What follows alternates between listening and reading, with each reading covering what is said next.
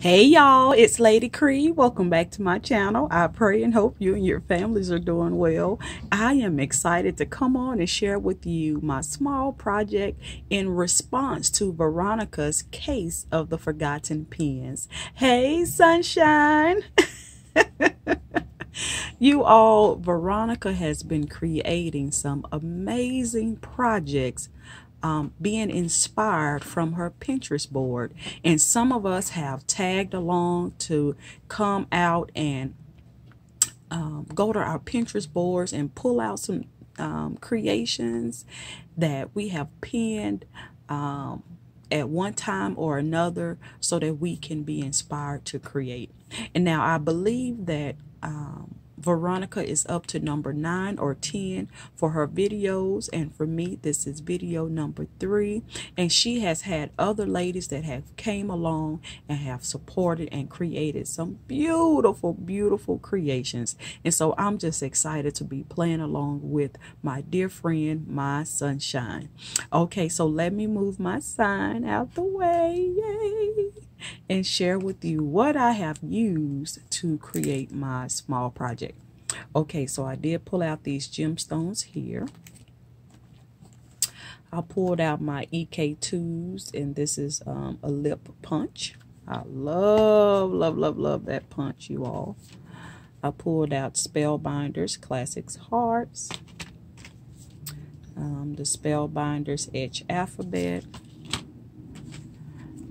I also used this Dear Lizzie bow die there, and I pulled out, sorry for the glare, my glitter cardstock, and I also used my Cricut cartridge, the bag, tags, boxes, and more.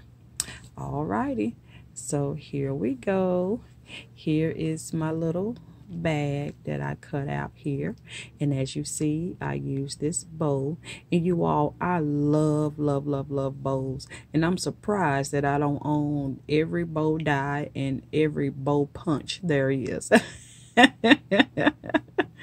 Okay, so I created this bag really simple because the recipient that's going to receive this, she may want to use this bag for something else. So what I've decided to create, you all, is some 3x3 note cards. You all know I love 3x3 note cards. And I've on my Pinterest board, I have a card that's, when I say simple, it is so very simple. So what I thought of is I wanted my dear sister to be able to leave her husband some little love notes. Oh my God, I love to do that. I love to create little note cards and leave them on my husband's nightstand, put them in his lunch bag, and when he get to work, he found that I put it there just to encourage him, just to say I love him, and you know, just to leave a little something in there. So I thought about this with my dear sister so she can do that for her husband. And here you see here, I use this stripy paper that I purchased from Hobby Lobby, I believe. And that's that punch. And I do have those lips popped up. On the inside, I have left these cards blank so that way she can write her desired sentiment for her king. Okay, that's that one there. The next one is a heart. And really cute, and I do have that heart popped up as well, again blank on the inside. And the next one is, let me kind of scoot them over, there we go, this one here, and it says love. Oh my God, you all, I love these cards.